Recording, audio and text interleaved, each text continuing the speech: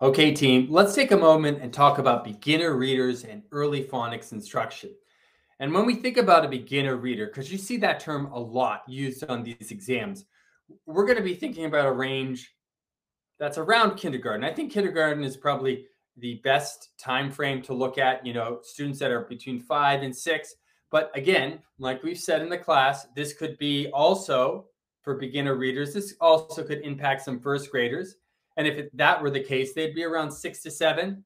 Or we could look at, some pre-K, pre-kindergarten students, and that would be maybe 4 to 5.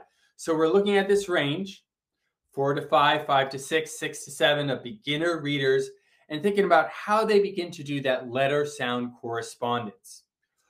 Most beginner readers, I would say almost all beginner readers, they start off with words that have short vowels. And we're going to start off with the most decodable words like CVC words. CVC words like cat, sip, bug, map. Every letter or every grapheme is associated with one very predictable phoneme. So we have cat here. Every letter matches up with one sound. If you know the alphabetical principle, words like cat, sip, map, mat, sat, hat, they're very decodable. So this is definitely the first place you'd start. And if you're working on a decodable text, you'd be using a decodable text that used a lot of CVC words.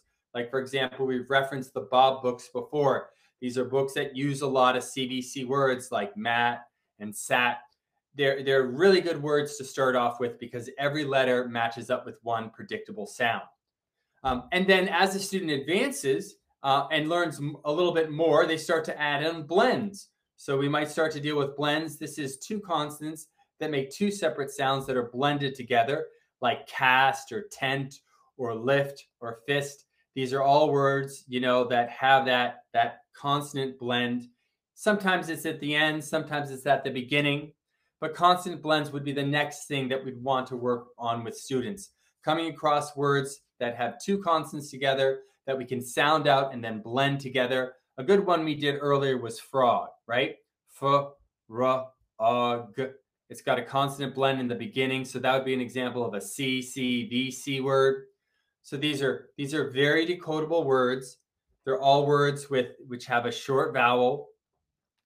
And then as we progress even further, we're going to start to add on other things. Maybe we'll add on some digraphs, consonant digraphs.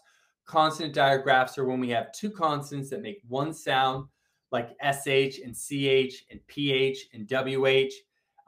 A student would have to learn this, that SH makes the sh sound. But this would still be in the realm of beginner phonics. And again, these words have a short vowel.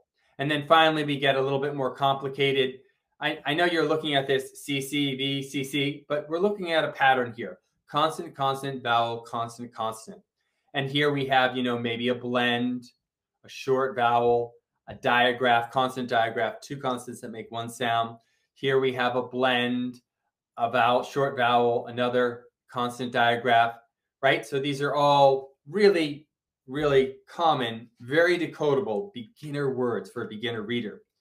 I noticed that all the vowels are short vowels, and they all are considered closed vowels or closed syllables.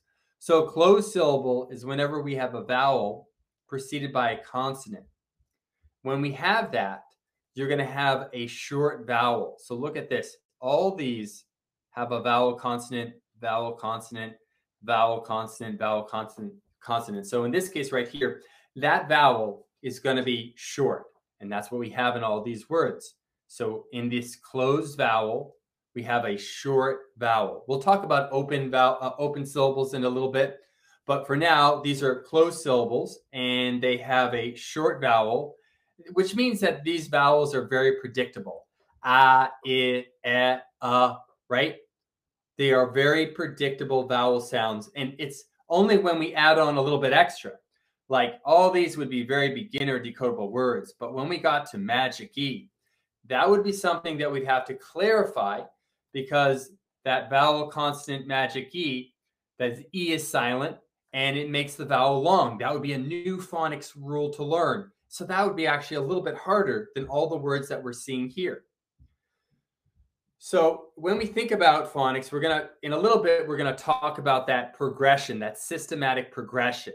But definitely for a beginner reader, they'd be starting off with very basic decodable words like CDC words or words with blends and diagraphs, and usually words, single syllable words that all have a short vowel. And as we progress, we'll get on to more complex rules like the magic E or silent E, which gives it a long vowel. We'll add on those, but that's going to be a little bit harder.